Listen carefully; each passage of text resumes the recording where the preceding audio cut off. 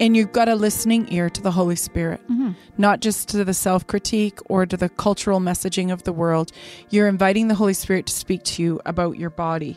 I think many people live with tremendous shame toward their bodies. And sometimes this has to do with abuse that we've suffered, particularly if we've experienced sexual abuse.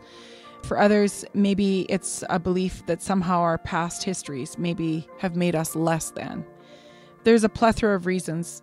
We could have a long list probably today of why some of us have lived with an unhealthy, unredeemed, graceless view of ourselves.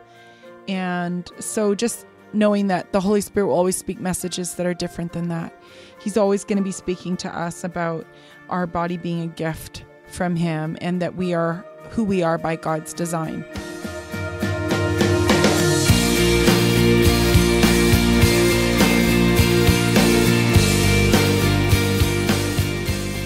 Welcome to Down to Earth. I'm Jessica DeSabatino. And I'm Joyce Reese. And this is a show where we want to be real about God, the scriptures, and how we live our Christian faith out in real time, honoring God and shaping our culture and community around us. We dialogue about the purpose of vocational artists, social justice, generational transformation, why we bother with church, and a whole lot more. We're Joyce and Jess, and we're friends, pastors, and speakers. We thought perhaps we could work on this project together and have a little fun. Our goal is to talk about things we have passion for, connect with others about what matters to them, and together impact our world and honor God.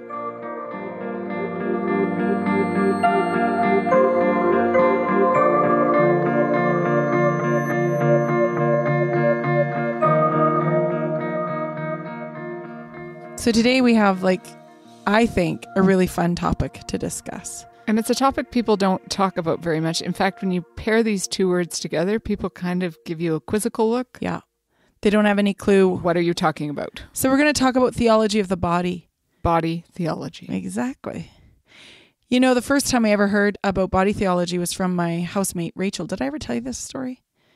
So Rachel was studying, doing her master's at Regent College in Vancouver. So theological studies, but she was a dancer. And so she was doing her thesis around body theology, and I had never heard of it before. And that started piquing my curiosity, and I started rabbit trailing on some reading that Rachel had. Shout out to you, Rach, in Auckland, New Zealand. Anyway, it provoked me because I think for years and years we've had this kind of view in the church that's dualistic. Right. So the body's like the shell or the trap. Right. And, then our spirit's in it. So the body is seen as something separate from our spiritual lives. Right. And I think when we read verses like, love the Lord your God with all your heart, mind, soul, mind, and strength. Yeah, we actually divorce the body Sure. from this idea. Yeah. And that compartmentalization actually goes back to the Enlightenment, right? It's Right. post-Enlightenment reality that we started to disintegrate how we saw things, right? So I go to the gym for my body, or I go to the doctor, or I go to, something. Yeah, and I think when we often hear about, some pastors do talk about your body, but I think we only hear it in the context of go to the gym, honor God. Right, or don't be gluttonous. Yeah, by exercising, honor God by taking vitamins. It's a little bit like a Hulk Hogan kind of eat your vitamins and pray 3 times a day. It's a little bit weird. But I'm really interested in this idea that we're integrated beings, body, mind, and spirit, and that the body is not just something physical, that the body is spiritual. So I think body theology is intrinsic to healthy self-love and knowledge. This idea of integration is really important because what we believe about our own bodies, and I would even go so far as to say how we judge others and their bodies, directly informs how we participate or interact with God and the world around us. So another way to say it is our ability to believe in God and His love for us as particular people is deeply impacted by our society and false messaging we might receive on a daily, or I could even say minutely basis.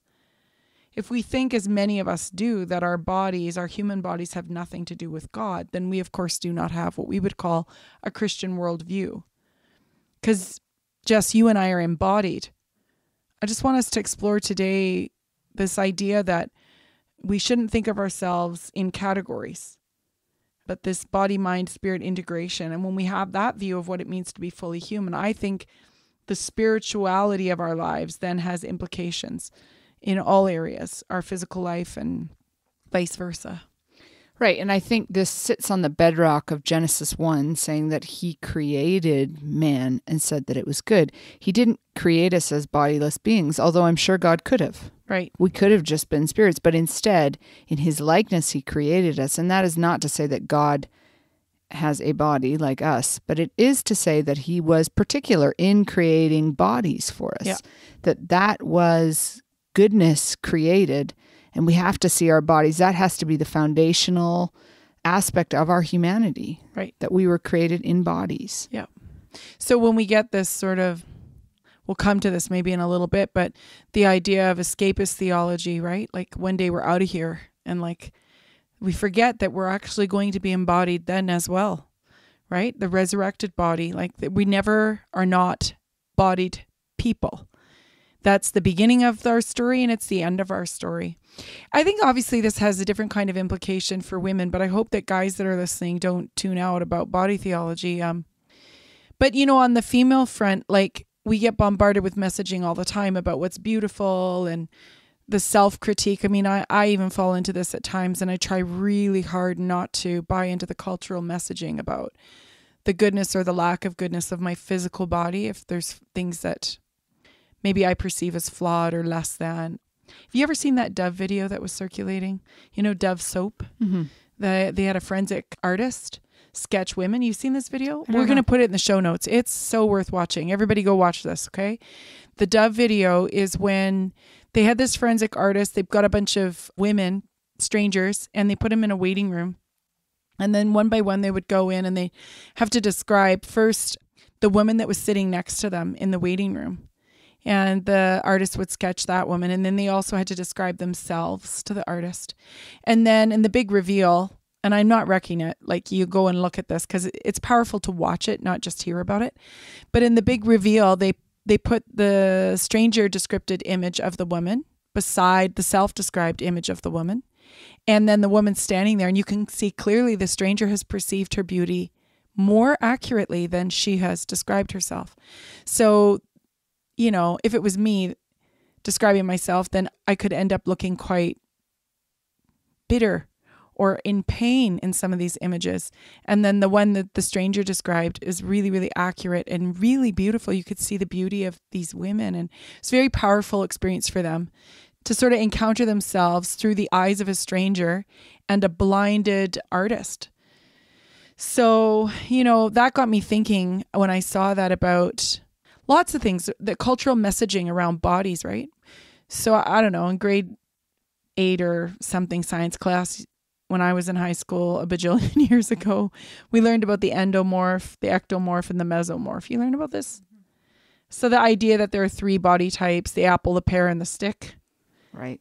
And now there's something like 86 body types. Now they go, oh, we were wrong. There wasn't 3. And they're not even just subcategories. They're like totally other. Right, because nobody is the same. Right, but there are sort of broad strokes. There are millions and billions of humans, and there's these like 86 broad strokes. But the idea that God made all of his creation and called it good is pretty profound when you put that up against the diversity of bodies he made, which goes against the cultural myth that says only one body type is good. Right. And everybody needs to aim for that type. We can't. We actually weren't created for that. Right. And some of it is having a good body theology is coming to terms with who you are. Yeah. It's very similar, I think, to having gifts. Like we think of spiritual gifts that God gives us. Well, like if I don't have the gift of, I don't know, any one of the gifts, then I just got to come to terms with that's not my gift. Right. It's not who I am. No. So you're right. It has a lot to do with self-acceptance or self-love. Mm-hmm. I always love it. This is a bit of a rabbit trail, but in Matthew 22, when he says, love the Lord your God with all your heart, soul, mind, and strength, he goes on to say, love your neighbor as yourself. The implication is that you love yourself. Right. But many people struggle with self-loathing, and a lot of the time it's tied to the body. So we got to get healthier on this. We got to start. Right. This is not just an Oprah-ish kind of thing, like love yourself. This is not humanistic. So there is a humanistic kind of love that I think has gone crazy, and we've created gods out of our own selves, and that's nonsense. What I do think is healthy, though, is that we say, okay, I look at my body in the mirror. This is who I am. I mean, short of like probably taking an extra trip to the buffet or whatever, you are who you are. Yeah. In basic measures. And to accept that, I think, obviously we're all broken in some ways. Sure. Poor health is a body example of the brokenness or the curse that we're all living with. But we experience that curse in a lot of other ways too, right? Mm-hmm. I'm recognizing Jesus has come to bring freedom. We live in that tension of the already and the not yet. So there are things that are broken in my body, right? Like I have a huge scar on my neck. I love to tell people that someone took a knife to me in the downtown east side. I like it to be drama, but no, I just had some weird birth defect growing in my neck, now my throat, forever and a day, and it could have killed me, so they had to take it out. So I got this scar. So then I think sometimes when I look in the mirror, I wish I didn't have it. Now, lots of people tell me they don't ever notice it, which is just weird to me, but they've done a better job of accepting what I look like than me. My scars don't stand out to them the way they stand out to me. Or the fact that I have to take meds every day of my life, right? Because I'm hypothyroid, which we got all kinds of brokenness, right? I try to say to my friends who struggle with their mental health and have to take meds for their mental health, look, so I take meds for my thyroid. I can't function without them. You take meds for your brain. You can't function without them. So it's just two sides of the same coin. Exactly. We all have brokenness. Yep. And we have body brokenness we kind of have to accept. That doesn't mean don't aim for well-being. Right. That doesn't, yeah, exactly. We are temples of the Holy Ghost. The Bible's clear about that. So we do have to take care of our bodies as much as possible. Stewardship. However, there are some things about us that are unchangeable. And I mean, this is something I think we try to teach preschoolers. There are some, if you have brown hair, that's what you got. I mean, I guess now, thanks to Clairol, you can change that if you want. But I'm rocking the gray, baby. There are some things you can't change, and you just got to say, okay, I'm okay with that. Right. Some of us spend our whole lives trying to change things that are not changeable. Right. And we never get comfortable with our own So this is self. a good example, actually. You color your hair. I don't color my hair. Right. Right. We have big beef about it. No, it's totally cool. Like, it's an expression of who we are. Right. And it's our way of being us. Right. So for me, like, I remember a bunch of years ago having a chat with one of my nephews who just was very concerned that I was like, let myself go because I'd stopped coloring my hair. And I said, okay, so for me, I'd done all this reading about cancer and carcinogens, and my mom died, and I already have super high risk categories because she died at 50. So genetically, I'm predisposed to certain things, and they'd proven that brunette hair dye. See, you're off the hook, Jess, because you take the color out. Yes. I was putting the color in. I might be putting it back in. You never know. No, okay, right. But your risks aren't the same as mine. Right. So I just had to decide, okay, what matters to me and my body? This isn't a judgment on people that color their hair. This is more like, what do I think's good for me and stewarding my life? So I just stopped coloring my hair. Now everybody thinks I'm like tree hugging hippie. I know. She is. Don't let her telling you deceive you. She is on Monday, Wednesday, and Friday making her own soap, and she I did has make a very large batch of granola this morning. Yes, she's a hippie. Okay, but the point is, I totally dispute that. But my point is just this: I have freedom to be me. So for me to not be your hippie self, great, rock the gray. And you know what? For someone else who's like said no, it's okay. Come to your own conclusions about yourself. The only caveat I would say is if we're not accepting ourselves and we're striving after something else because we're rejecting the self, then we want to have Jesus break in on that, right? And set us free. So I don't know, maybe that is a little bit of freedom in my life that I don't really care if you love my gray hair or don't love my gray hair. I like my gray hairs. I'm keeping it. You know, but it's not a soapbox. It's not an announcement to the world. It's just, I like who Jesus made me, and I'm not afraid of aging. I guess that's another part of it. And I don't want to participate with things that are going to hurt my body more, especially, you know, when I have already some different kind of risks.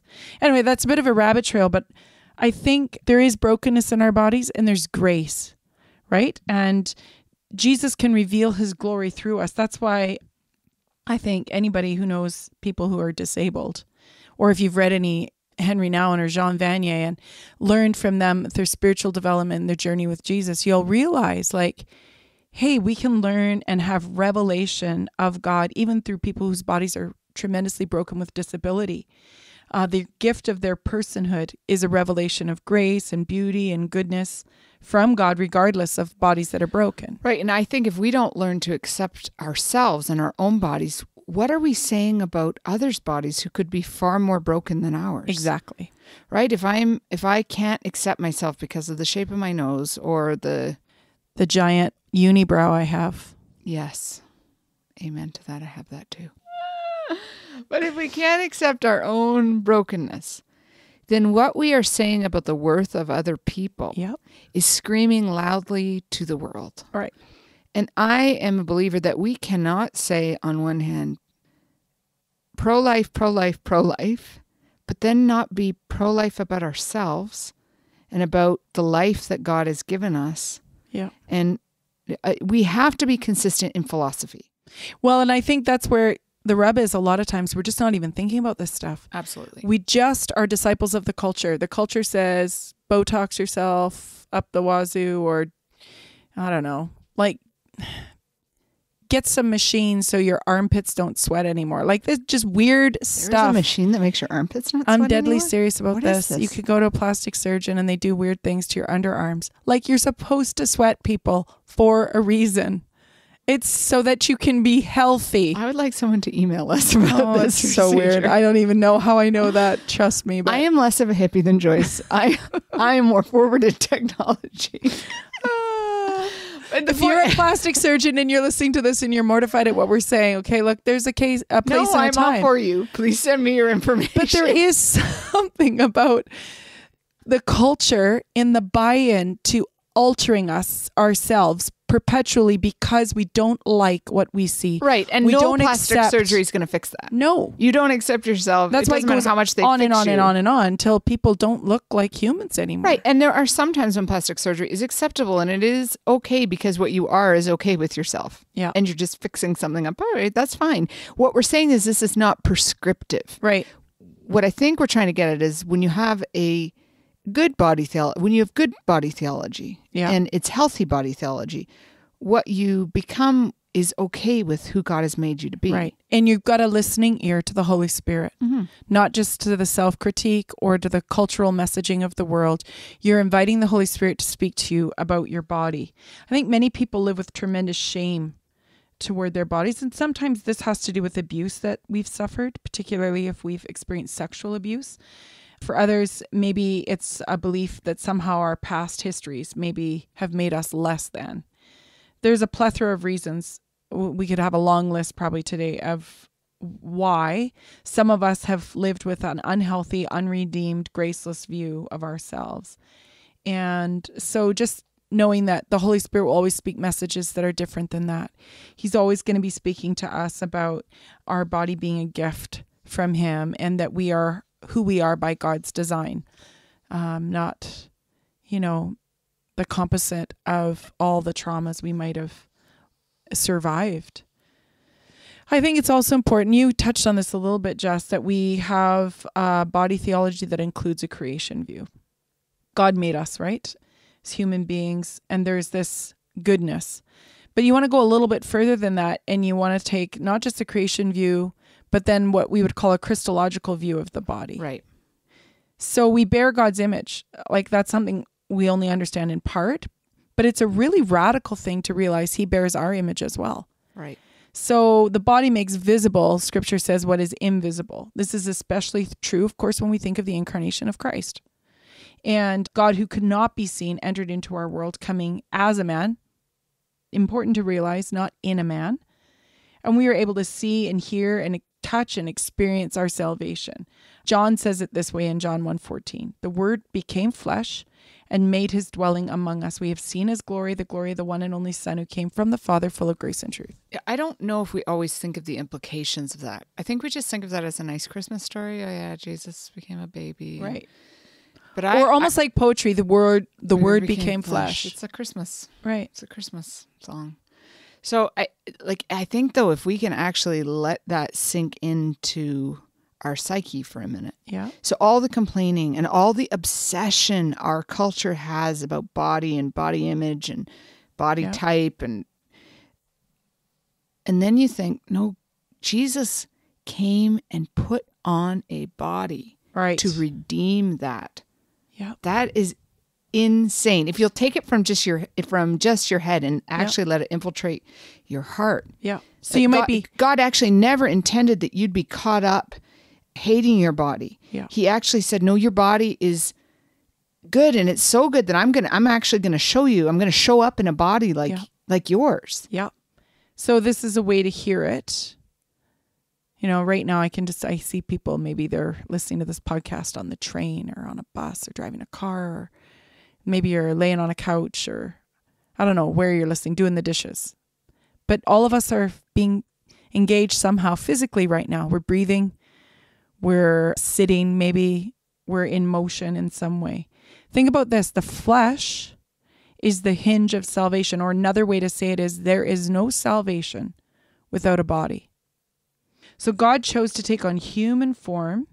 And of course, that is important in terms of the birth of Christ, but it's also true about the temptations, which were all physical, right? And then also his death, and then finally his resurrection. All of these points of our salvation are tied to his physical body. Jesus, and this is the part that I love, Jesus did not unbecome human after his resurrection. He still ate food and walked and talked. He could be seen and touched. And here's the best part. His body bore scars. I love this stuff. Like, our God not only took on flesh and embodiment to reveal salvation to us, he continues to be embodied in a glorified body and has now taken our humanity to heaven. This two-directional grace in bodily form is incredibly profound. He's representing us as one of us. So we're forever united with God as humanity simply by virtue of the embodiment of Jesus. That's ongoing. Right. Like, when I realized, I think of Jesus in the resurrected, perfected state, right? Right. And it's so weird that he was resurrected and still bore scars. Right. Because you got to think, God raised him from the dead. He could have used a little that cream, that scar away cream. Why the scars? Right. Why? And I all the time think the scars, at least from what we can see in the gospel accounts, were the proof pudding that he was who he was. Right. It's Thomas identifies him by his scars. And I think, pay attention to this. There's something that's known by the scarring of our suffering that is the revelation of Jesus. Right. You could just ponder that for the next 10 years and the Lord could just keep revealing stuff to us. We're so obsessed in our culture with the world's view of perfection. Right. And we don't begin to see that the imperfections in our body actually point to our need, for a savior, but also that we are human. Yeah.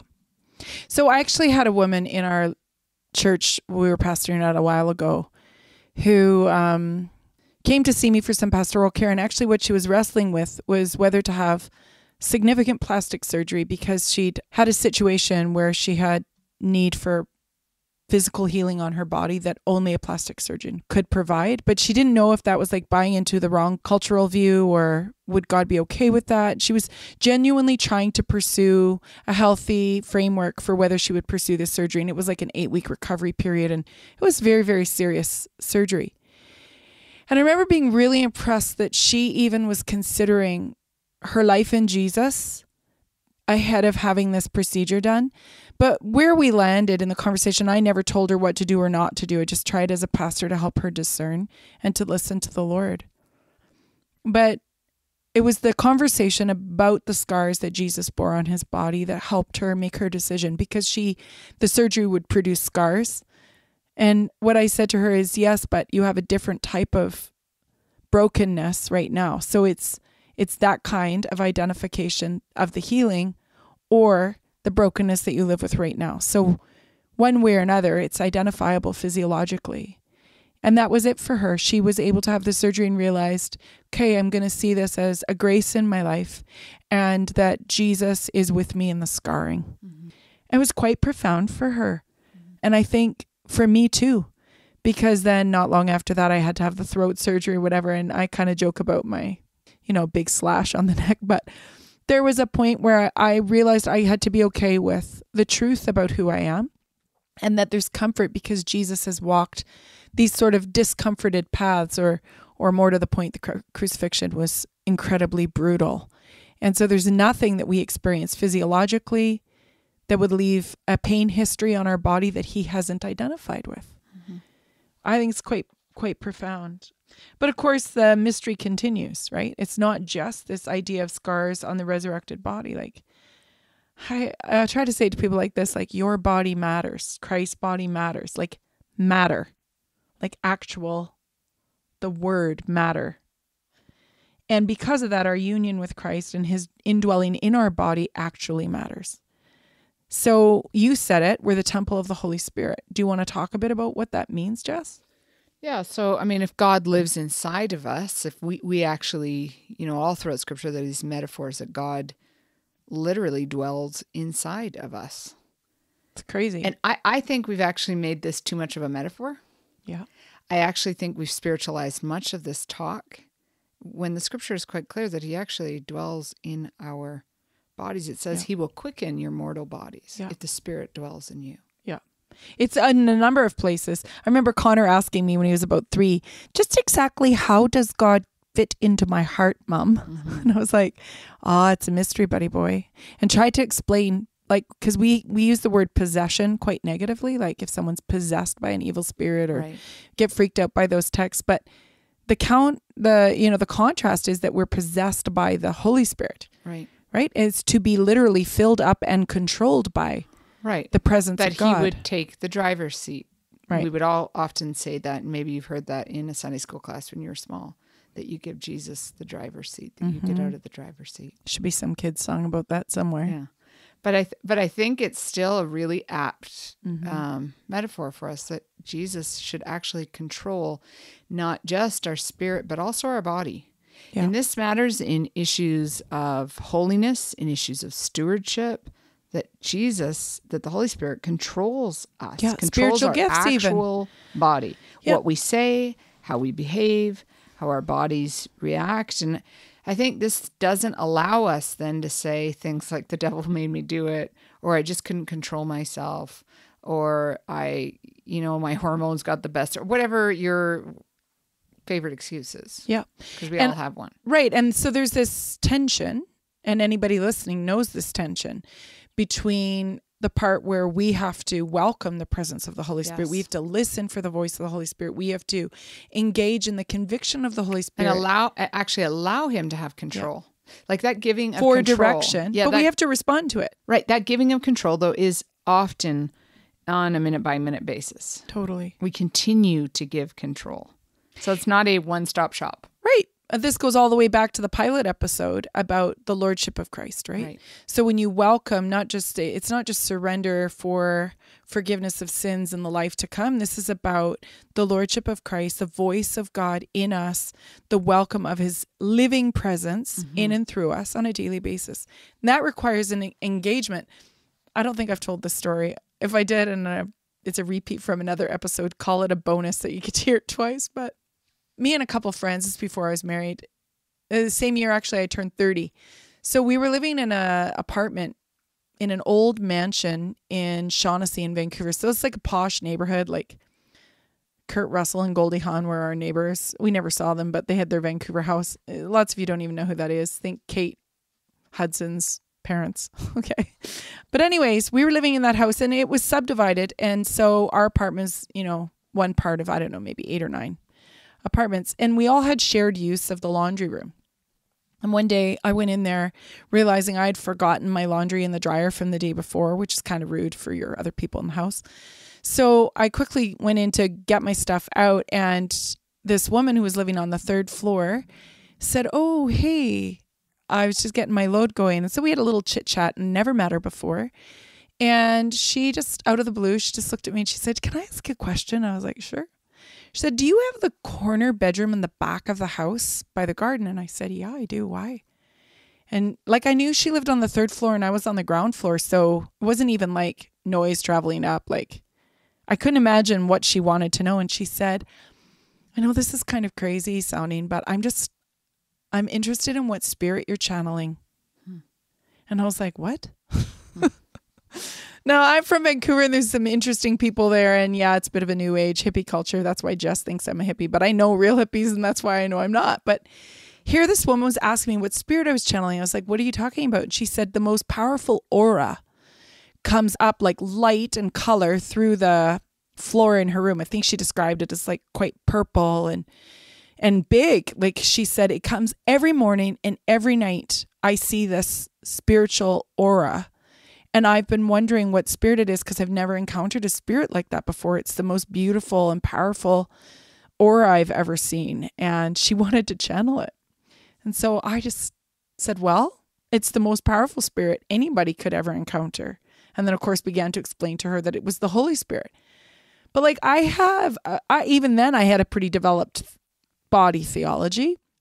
But it never occurred to me that when I had a spiritual discipline of prayer, when I woke up in the morning and when I went to sleep at night, somebody living 2 floors above me could be encountering the Holy Spirit because I had this engaged practice of prayer, physiological encounter in her body because of what was going on in my life, in my embodied existence, 2 floors down. And that got me always thinking that our bodies are capable of revealing the beauty and grace of Jesus because he dwells in us. So she could experience it in the laundry room. She said, I can even see like this kind of color around you, you know? And so I just encouraged her to invite the Holy Spirit. I was like, well, when you have your spiritual practices, why don't you just invite the Holy Spirit? Of course, I talked to her about how some spirits masquerade as angels of light and their darkness and explained a few things. And I just really believed that if she would invite the Holy Spirit, she would encounter him. And she wasn't going to encounter him in her head. Right. She was going to encounter him physiologically because that's the way she'd been encountering him up to this point that had provoked this question. Yeah. And I think this is the exact reason why there has been a movement, no matter what denomination. If you look at denominations across the board, Christian denominations, you'll see that there's been a movement to more physical worship. Right. That's not because people like wanted to be more charismatic. I actually think that's a really good turning to understanding that our worship, we had to be engaged with our body. Yeah. That's why David throughout the Psalms says, I will lift up my hands and I will prostrate myself on the floor, because there is something good about engaging our bodies as we worship God. And our Jewish brothers and sisters understand this. Whenever Orthodox Jews will pray, they will move back and forth in a very poignant way of moving their bodies. Yeah. So like when we get into church and you think, why are they clapping? And we talked about this a little bit on the podcast when we were talking about worship. But I do think it bears for us to underscore the fact that this is why we have to engage our bodies when we engage with God. Totally. I mean, have you ever met somebody and you knew they were a Christian because you could just tell physiologically? Like they shine? Yeah, sure. I mean, partly I think it's the language we use, which is part of our embodiment as well. Right. That language is, you can have language and be a ghost. Right. Or a spirit. Yeah. So language is part of physiological. Yeah. It's interesting. My son, I finally clued in that a couple of the staff at the school were Christians after the end of the school year. A couple of years ago, one of them said, hey, we'll be praying all summer for your family. And I was a little bit shocked. And then I came home and I said to my husband, did you know that so-and-so and such are Christians? And Finley overheard me. He was like, Mom, I could have told you that. And I was like, how did you know? And he said, because you can see Jesus in them. And to him, as a 5-year-old or 6-year-old at the time, it was like super obvious. And he'd been able to identify this. But as we grow older, I think sometimes we minimize those things, or I don't know, we don't have the same eyes to see physiologically what's going on. But our bodies are able to reveal the presence of God. I mean, that's why Moses, when he came down off the mountain, right, his physical being glowed. He had to cover his face up with a veil because it was shining so much. And I don't know, it's been one of my aims in life to become one of those women that just radiate the presence of Jesus. A few years ago, I was convinced, probably 20 years ago, that with women who are really full of the Holy Spirit, you often can't tell their age by looking at their face. You have to look at their hands. Their hands will tell you like the work and the wrinkles and stuff, but their face, I don't know if I'm right about this, okay? It's just a theory I have, but their faces just radiate the joy, the presence of Jesus. It's physiological what you can see on them and in them. That's my anti-aging cream right there. I also think that we can't negate the power of our words as we talk about this, because I do think words are physiological. Right? It's important. I think this is why language matters. I think this is why it's not good enough that we're willy-nilly with our language and say, well, it doesn't really matter because Right. language is man-made. And, there's all kinds of people, I think, using language inappropriately right now. And call me old-fashioned. Right. The idea from the Old Testament that there's life and death in the power of the tongue. Right. So I think actually how we use our words and how we communicate with one another is a sign, and this is obvious, but I think it is a sign of the inbreaking kingdom in our life, but also how we think about our bodies. Yeah. And how we actually manifest the presence of God. Be interesting to tie that, maybe this will be another episode, but to tie that idea to God spoke all of the physical world into existence. Mm-hmm. And when we speak, it still impacts the physical world. Absolutely. Yeah, I would agree with you, Jess. I think that'd be a really interesting topic to explore a little bit more deeply. 1 Corinthians 12 says this, and it's interesting because we extrapolate parts of this away from, we let it sit more, I guess, is a way to say we let it sit as if it's just metaphor. Right. But try and hear this text not metaphorically, okay? Just as a body, though one has many parts, but all its many parts form one body, so it is with Christ. For we were all baptized by one Spirit so as to form one body, whether Jews or Gentiles, slave or free, and we were all given the one Spirit to drink. Even so, the body is not made up of one part, but of many. Now, if the foot should say, because I am not a hand, I do not belong to the body, it would not for that reason cease to be part of the body. And if the ear should say, because I'm not an eye, I do not belong to the body, it would not for that reason cease to be a part of the body. If the whole body were an eye, where would the sense of hearing be? If the whole body were an ear, where would the sense of smell be? But in fact, God has placed the parts in the body, every one of them, just as he wanted them to be. It's so easy for us to believe that some of us are better than others, or that some are more beautiful or more valuable or extra special in some way, right? But that's not how Christ taught us to think. That's the way of the world, that idea. Remember Lauryn Hill? We got to see her this summer. Oh man, that was so awesome. But the idea that we would compare ourselves amongst ourselves. Remember, she talks about that, right? And this striving, competition, jealousy, envy, discord, disunity. And I actually think we read that text and we go, yeah, we're one body, many parts, but we still have an individualized idea of our part of the body instead of the cohesion of the whole. Right. I don't know if I'm making sense, but when we participate in that type of thinking or judging, I don't think we're reflecting the life of Jesus that Paul's talking about in Corinthians here. We're actually more reflecting the values of the world around us. That we all have to be one kind of person. Yeah. And so how do we walk that out in real life? I mean, part of the thing that I've been asking myself recently is, if 500 people showed up in my community that were totally other than me, and everybody's going to have a different other. So for some people, other might be 500 billionaires show up in their life.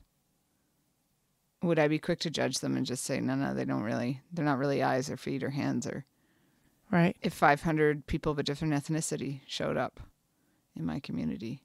And this is the question I've been asking myself. How do what is my other? And I think we got to work hard to find our other. Yeah. So this does have to do with, often we pretend like, oh no, I have no prejudice to people because I'm a Christian. But I think we got to push a little bit harder on ourselves, because I think in each of us there are parts of us that are other, like that we're not comfortable with. So here's something I just thought of. But racism, just to borrow it as one thing. Yeah. Racism is a brokenness of body theology. Absolutely. It's absurd body theology. Yeah. I never really thought about that until right now, but that's the root core of it. So whoever the other is that we reject or we think is less than, the biases and prejudices, of course, in Canada, I think our systemic racism is toward Indigenous people in this country. And so we pass quiet judgments in our hearts that they're less than, or they're not as whatever, smart, gifted, capable. We assume all kinds of things about narratives in other people. It's not just Indigenous people. There'll be others, right, that we would reject for different reasons. You know, I actually know people who will just flat out reject people because they weigh 80 pounds more than them. I just think that's insane. Mm-hmm. Or we're doing a series at church right now talking about the value of children and through, God's lens. And in the ancient Near East, the child was seen as, inferior, right? And not a real human yet. Right, half human. And I think, we have all kinds of mix up around what we think about kids these days. We can talk about that on another podcast. But there are some of us who are other is a child. Yeah. I think the tendency for us, especially in this very politically correct environment, is to pretend that we don't have another. The challenge for us is to dig a little bit deeper, though, and really find out who the other is in our life. Because I am sure that I've got others, you've got others. It doesn't matter where you are and how you've grown up. We all have people that we kind of are squeamish about. Now, we're probably okay with them in small doses. Yeah. So the question is, if they were to overwhelm your particular influencing group, how would you be feeling about the group of other then? Yeah. And that's how you realize your other surface to the top. It's really good. I think the flip side of this, okay, so we're talking about how we negatively respond to people that look or are different than us, right? The flip side is the excessive celebration of people that fit the cultural ideology. Idealization. So, you know what? I want to tell this story because I think it's really important. And hopefully it doesn't sound arrogant, okay? But I got really tired of being that Uber person when I would go speak at a conference, right? Like all of a sudden people thought, oh, because I have a gift to speak, then I must have extra special something from God. It's just this Christian celebrity kind of mentality that I think is so counter to who Jesus calls us to be. Like really flies in the face of the passage we just read about one body, many parts. And so I asked the Lord one day, like, how can I better explain to people that this is a cultural value, this idea of celebrity, and that it doesn't fit with a kingdom lens? The way we follow Jesus, this is antithetical to a Christian worldview. And then I got this picture, and I still think like I couldn't in 100 years have thought this up. This had to have been from the Holy Spirit. And so what I saw was dozens and dozens and dozens of bowls, like BOWLS, like a sugar bowl and a cereal bowl and a mixing bowl. And there was glass bowls and wooden bowls and pottery bowls, and they were big and small and every size in between. And like every kind of bowl you could find in a household or in 100 households. And they were this long line of all these varied materials and functions. And then there was one bowl in the very middle that it kind of zoomed in on. And it was this really intricately carved crystal bowl. The kind that you would like, maybe put on a fancy table. Yeah. Or like at Christmas, you might float candles in it or pretty flowers or put it as a centerpiece. And I heard God speak to my heart, like, can't even really explain that to this day, but he said, people think you're this bowl. Extra special, super valuable for fancy things. And he said, that's not who you are. And so I was like, okay, show me which bowl I am. And I, like in my mind, I think I thought it was like some nice wooden carved you thought, bowl. I was going to say, because you're a hippie in your heart. You were thinking it was going to be wood bowl. or pottery. Come on now.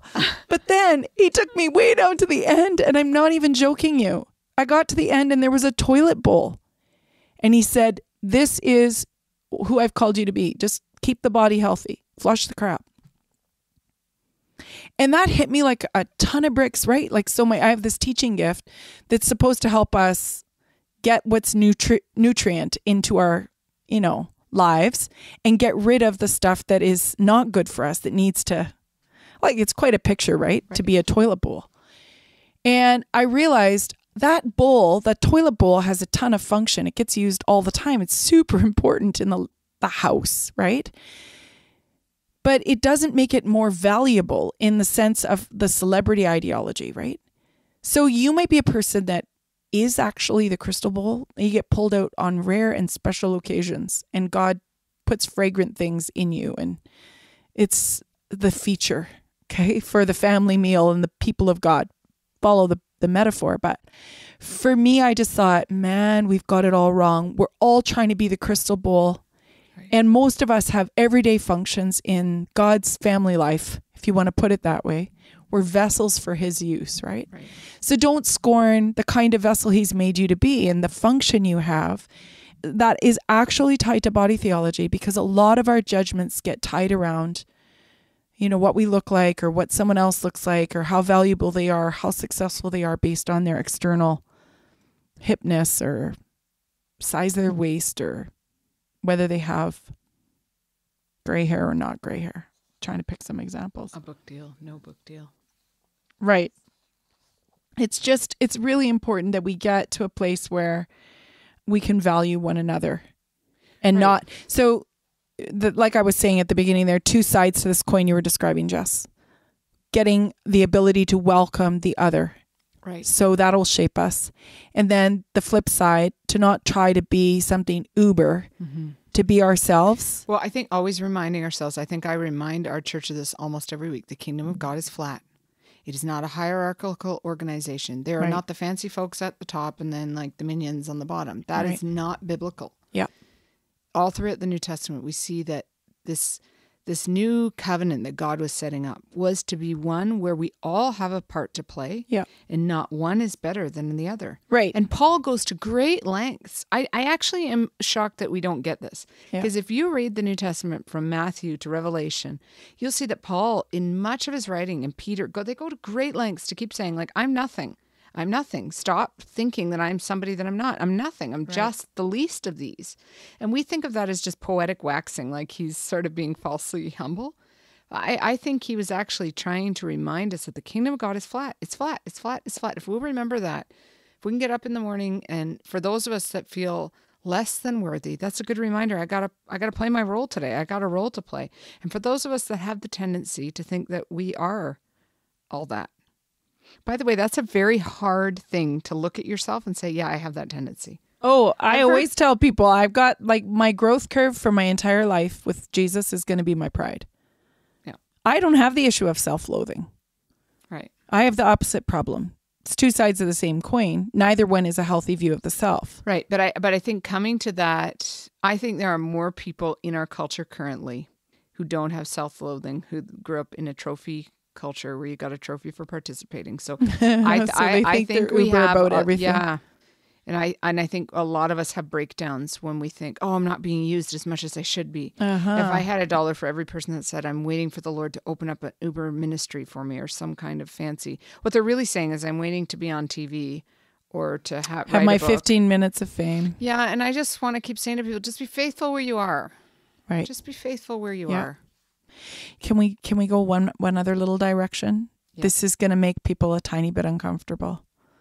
But I may or may not disagree with you on this. Right. I don't know if you're going to agree with me. I do want to just touch on the idea about what we do with our bodies or in our bodies in terms of our life in Jesus.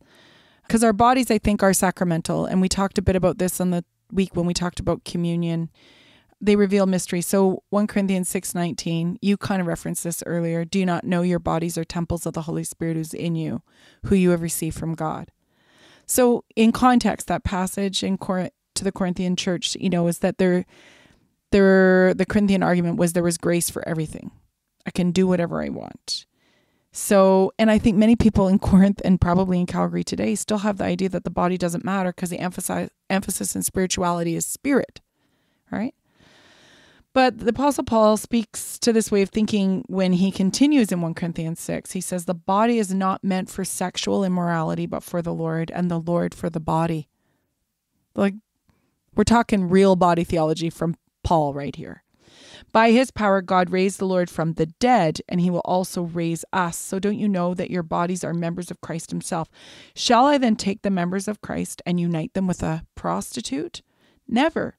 Do you not know that he who unites himself with a prostitute, or what we would say now, sex worker, is one with her in body? For it is said, the two will become one flesh, but whoever is united with the Lord is one with him in spirit. Flee from sexual immorality. All other sins people commit are outside their bodies, but those who sin sexually sin against their own bodies. Do you not know that your bodies are temples of the Holy Spirit? Here it is, who is in you and who you have received from God. You are not your own. You were bought at a price. Therefore, honor God with your bodies. So I think it's very safe to say that our sexuality matters to our spirituality.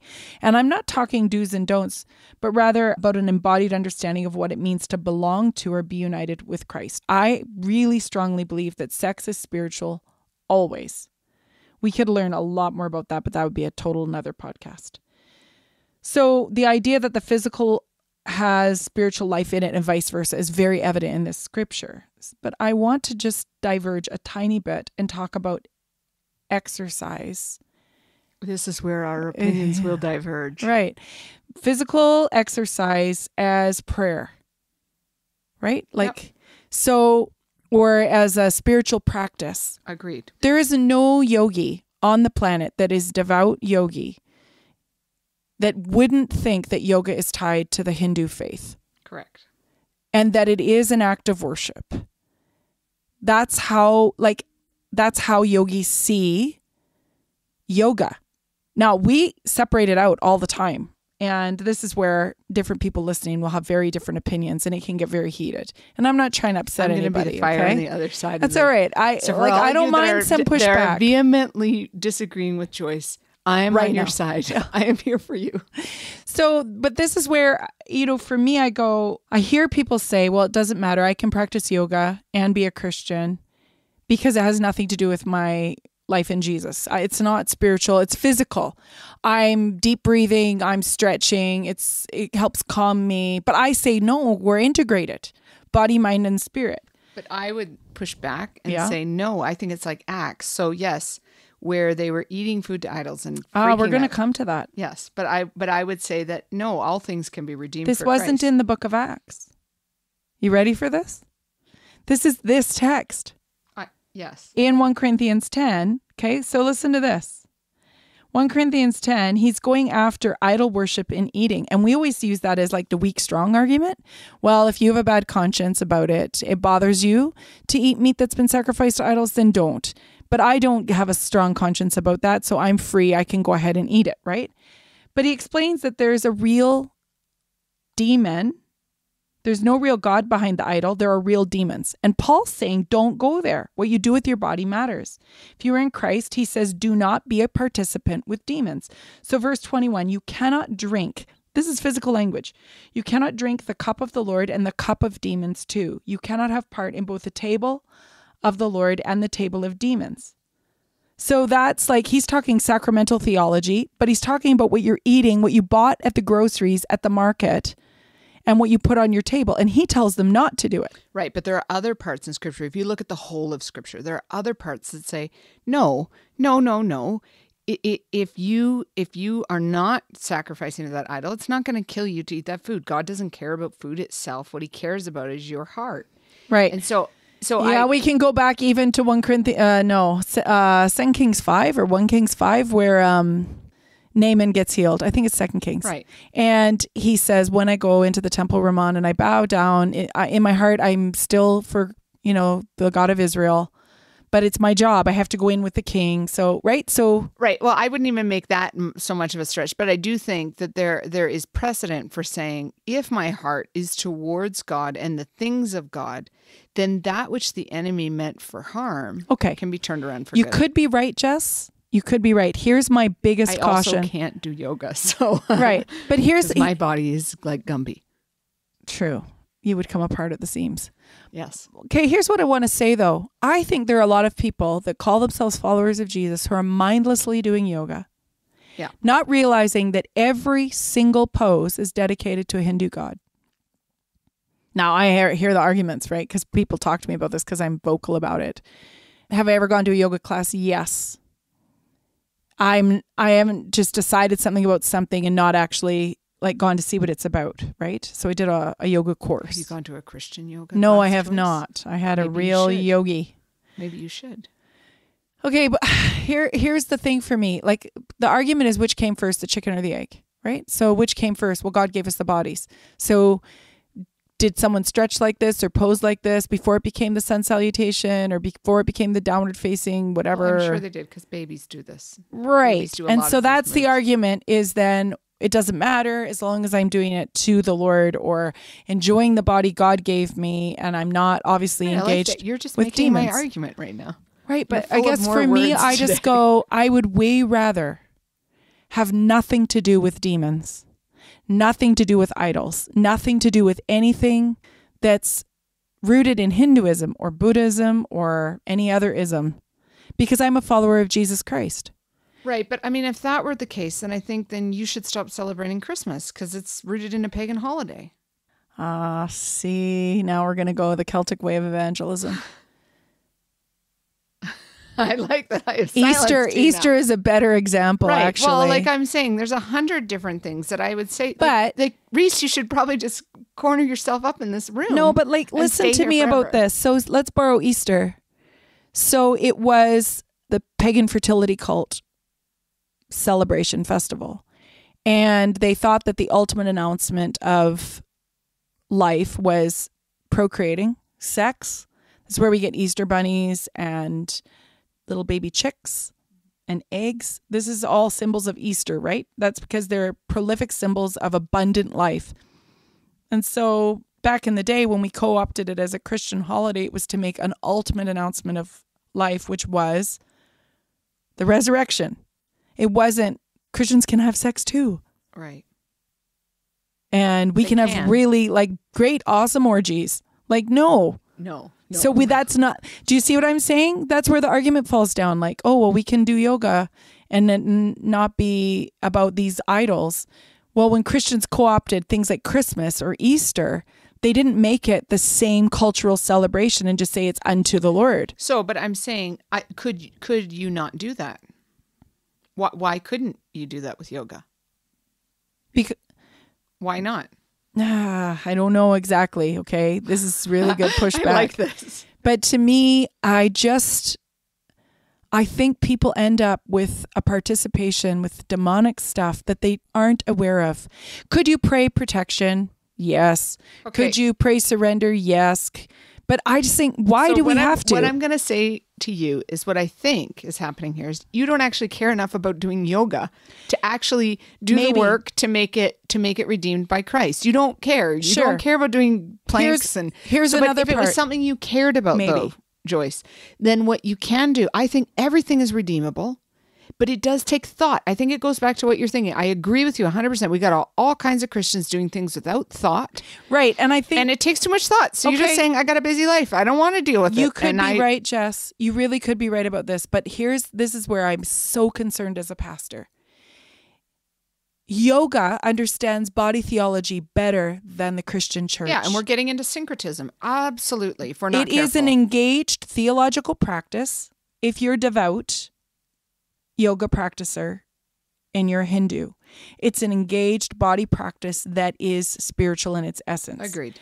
So that's where I have concerns, because I think there are thousands, actually maybe millions of Christians that have just mindlessly participated in the worship of other stuff without any idea. And I would rather that we became integrated spiritually with our own bodies. So then somebody can argue Christian yoga. Joyce is going to be putting out a DVD with weird moves in it. All to Jesus. All right. This is a good debate. It really is a good debate. And I actually genuinely hope that our listeners wrestle with it. Don't just say, see, Jess says it's okay, or Joyce says it's not okay. Send us mail about this. I actually would genuinely love to hear in an email or a tweet or something. Go on our Facebook page and tell us what you think. I'd love to hear some thoughts about this and some different examples, maybe from your own life. But I do want us to be thinking. I don't want you just to say, this person's on my side, even though I haven't really thought it through. Right. I think that's and be listening to the Holy Spirit. That's the bane of everyone's existence right now, that we just pick a side. Yeah. And we don't actually think through the implications of that side. And we don't actually have real dialogue. And we actually... Or real prayer. Well, and we continue to make enemies of people. Like, right. If you and I don't agree, then we certainly can't be friends anymore. Oh, no. Then the podcast is over now. And more to the point, our friendship. Hey, can I tell one more story about body theology? Yes. This is a good one. This is a pastoral dilemma. Any clergy listening might have a heart attack while I tell this one. But so I pastored in the downtown east side of Vancouver for a bunch of years. And during those years there, we had a guy who was palliative with cancer, and he'd been an addict, and he came to Jesus very near the end of his life. It's a very, very exciting story. His name was Mark Barber. Shout out to all his family. Anyway, one day the guys went to see him at the hospice, and they came back to our little storefront there and said, So, bit interesting, but Mark's realized, like, hey, I have no appetite. This is part of what's happening with the cancer. But his old life, he knows how to get an appetite, which is basically, you know, how do you want the munchies? You want to get the munchies? Well, then you just smoke some pot. This is before things got legalized in Canada, okay? And so they said to me, he asked us to buy him some marijuana, but we didn't think he would want us to do that. We didn't know what to do. So we want to take care and love our brother, but it just seemed like you need to handle this one. So I was like, oh, okay, fine. Leave it with me. So I went back to see Mark later that day, I think. And I said, so the guys told me that you asked them to buy some pot. And he was mortified. They told you that, you know, and I said, yeah, so let's just talk about this for a minute. So you wanted them to buy you pot. Like I said, obviously we give you your pills all the time. You take cannabis in pill form for pain. So like, I'm not going to say like, oh, it's really bad to smoke it versus swallow it or whatever. Like, you're a really ill person. Okay. But I want to know what it is that you need. And he said, well, I would love to have an appetite. Like, I don't have any appetite and I'm going to die faster if I don't eat. I can't eat if I'm not hungry. So I just said to him, have you asked Jesus? And he was like, huh? So the idea that body theology is engaged with the body, and our journey with God would be welcoming his presence for our physical self.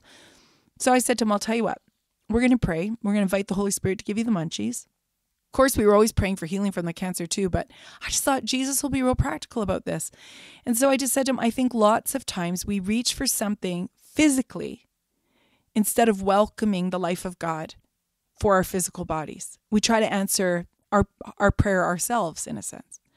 So I said, let's just pray and ask the Lord to give you the munchies. And if you don't get the munchies in 3 days, I'll go buy you the pot. That was our little experiment. And sure enough, you know what happened, right? He got hungry. We prayed, and the next time I saw him, he was like, eating. Did he still die? Yes. But he died a happy man with the munchies, because there was this thing of him having invited the Holy Spirit. And I just think we got to do that more. Our worship's physical. It's not just mental and emotional. We sing, we clap, we dance, we shout, we serve, we speak, we embrace, we share. And we have to keep asking the Holy Spirit for physiological encounter, if that makes sense. Anyway, you want to wrap it up? Yeah. That was a lot of words. I just think we have to remember that we are people who we are embodied. And I think part of it is that we actually have to be mindful of that. Yeah. Mindful that when you get up on Monday or Tuesday morning and your body feels creaky because you didn't get enough sleep the night before, that you got to somehow listen to that. You got to listen. We have to listen to our bodies. That is a spiritual practice. Yeah. And I think inviting the Holy Spirit and inviting the presence of God to drive our bodies day by day, minute by minute is a good practice. And I would say that the next time you go to the communion table, wherever that is in your worship practice, it's a physical, tangible way we embody the very things we've been talking about today. The one body, many parts, all the people around you that are also coming to the same table of Jesus, the cup and the bread, remembering Christ's body being broken for us, remembering his scars on his resurrected body, singing songs, being filled with thanksgiving, and then take the life of Jesus into your physical body. It's a physical act of worship. And just keep inviting that inbreaking life of the Holy Spirit in and through our physical bodies. Send us mail. Amen. Okay, ciao.